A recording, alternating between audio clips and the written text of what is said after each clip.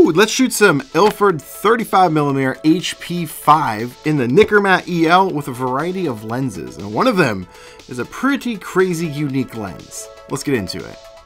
You know the type of guy that was a jock in high school but ended up becoming a huge nerd? You know, someone that's not afraid to make a fool of themselves on the internet. And someone that likes to shoot Polaroid a little too much. Did I say huge nerd? You know, just an ordinary, everyday guy. Well, that's me. I'm just another Chris. I have never shot black and white 35mm film. I'm actually not a huge black and white film shooter in general, even with my instant photography. I don't know why, I just never really gotten into it. But I was heading down to California, to Policon, made stops along the way and shot some pretty cool things. But this is the first video I've really ever talked about this camera.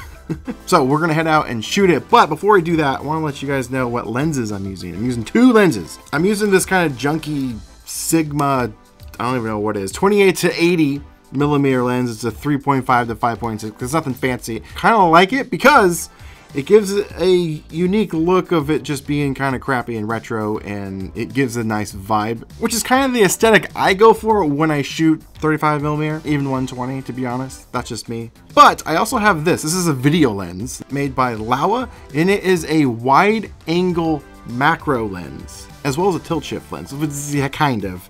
It's kind of.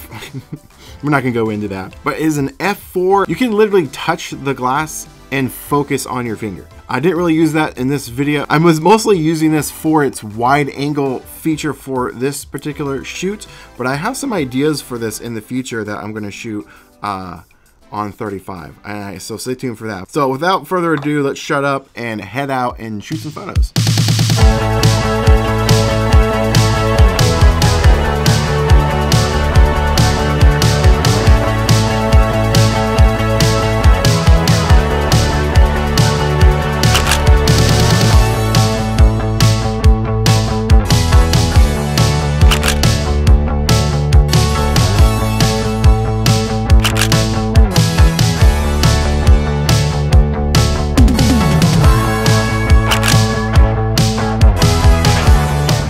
Go in the street and risk my life for this shot.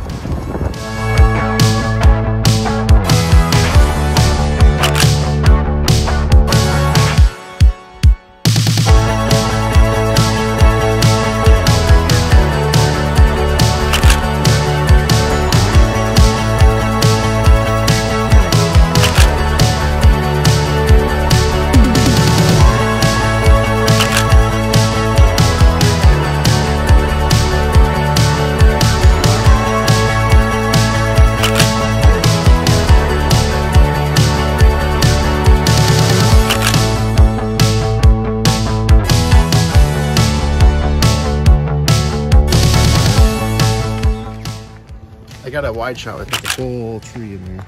Oh, really?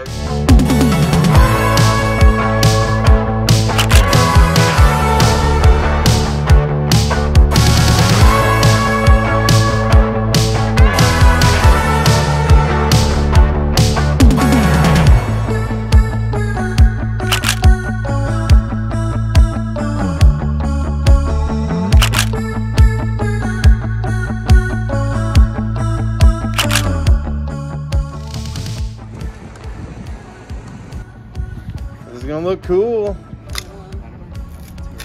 It's gonna look cool. Just like your backwards hat. I mean, that was kind of a good look. Was it? I don't know if I'm really a backwards hat kind of guy.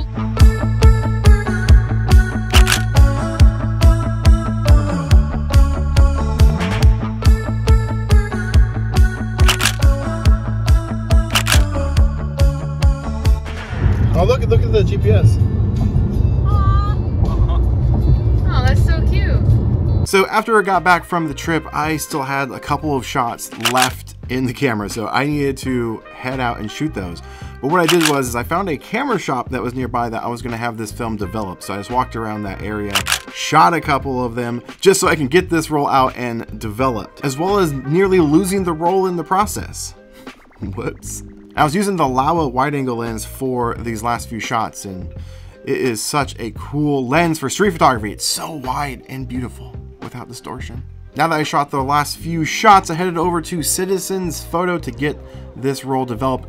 And honestly, there was a couple extra rolls that I wanted to get done, and it wasn't too expensive. With scans, for 3 rolls, I think I paid like $31, $32. The shots that I shot with the Sigma lens, it's pretty great. They, I think, lend a cool, unique look to them, which is what I'm after. I actually like the aesthetic of something that almost looks crappy. But switching over to the Laowa lens definitely is a major difference. You can definitely see the difference in sharpness. You can see the difference in the overall contrast of the photos as well. This is great for shooting with black and white film because you want to get that contrast, that high contrast. Nikkormat is a really cool camera, and it's not even expensive. I think you can find these on like eBay all day long for like 50 bucks. Pretty fantastic. I've been very pleased with this $10 find. Now I did shoot some of this last year on a trip to California. I went down to Anaheim, just some random shots down there, and here are some of those shots. It's color film. I think I shot this with Fuji Superia. I think that's what it is. I can't 100% remember. And that was with this Sigma lens. And I think this Beverly Hills shot, so cool. I don't know why I got some of the light bleed on some of these shots. I don't understand why that happened. Maybe this has a light leak, but I don't know. Either way, it's not on every shot, but still, I actually really dig these shots. I think the favorite shots I did shoot with the HP5 though were of this, was it the Stardust Motel? That looks so cool, as well as the Thunderbird Lodge. That one is absolutely incredible. And I'm bummed that the Chandler tree didn't get exposed properly. I think the sun was hitting it directly and it was throwing off my light meter on the inside, so you can't even really tell that it says Chandler tree. So I was kind of bummed with that one. I kind of dig the shots from the Golden Gate Bridge though. Those are pretty cool. Oh, and probably the car wash shots. Yeah, those ones were up there too. Those came out pretty good. Woo! Welcome into the segment where I read your comments from the previous video. In the previous video, just so happens to be on the ultimate guide to Instax cameras you might not have known about. Actually, I think I changed the title. Best cameras that you might have missed or something like that. Either way, let's read some comments. And for the chance to have your comment read in the next video, be sure to leave comments on this one. May just happen. You never know. Do you have a recommendation for an instant camera to take self-portraits with? Well, that's kind of a loaded question because I don't know what format you want to shoot, Instax or Polaroid. If you choose Instax, are you wanting to shoot mini, square, or wide? I can't really give you a direct recommendation on that regards. Polaroid might be a little bit easier because there's really only one format. I know there's a Polaroid Go, but you're probably not looking for that. Maybe look into getting a Polaroid 1 Step 2 or 1 Step Plus. That might be your best bet. Would you be willing to do an episode covering which instant cameras do double exposures? Ooh, that's an interesting one. Oh yeah, there's not a lot of them even out there that offer it, so maybe actually that could be a video. To be honest though, I'm not really a double exposure guy. I've never really been into that. Wouldn't even know how to really describe or to do a tutorial on how to do it. I would have to practice myself, but maybe I could do just a generic guide to cameras that have that, but there really isn't a lot of them.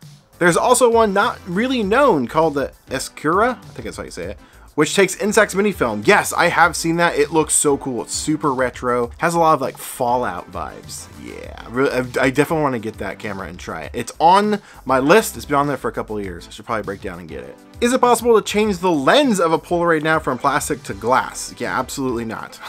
You're stuck with that. Now, we'll add this. I have seen some interesting results from taking glass lenses, such as the ones from Retrograde Engineer that he sells, his 37mm lenses. He has adapters for the Polaroid now that you can stick on there. I have noticed a slight sharpening when you use these lenses. More so with a Instax wide camera. I did that part of the Halloween special last year when I was reviewing his lenses and adapters. I noticed it drastically sharpened those. So consider checking out that video. I'll link it down below. But other than that, you can't change the lens out permanently. Hey Chris, have you checked out the Nons SL645? I have not, and I would really like to. I don't have the money to buy one. I'm still recovering from the Mint RF70, yeah, and then I bought the, what was it, the Polaroid i2 camera. I think that was all in 1 year. That was like $2 grand. I would love to test out the Nons camera though. I have reached out to them to see about collabing. They told me no. So maybe one day, but just not today.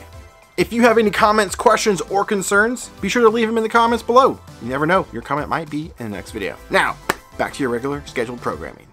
This was actually really fun to shoot with. Like I said, I'm not really into black and white photography that much, but this has actually gotten me interested in shooting a little bit more. And stay tuned for another video coming soon where I shoot with the Nikkormat exclusively with the Laowa with some Mr. Negative film. Yeah, I think it was their silver screen something. It's interesting. Yeah, that's being developed right now from Blue Moon Camera, so there'll be a review of that coming in the near future. So consider subscribing if you haven't already, and I'll see you in the next video. Now, get out there, make some art.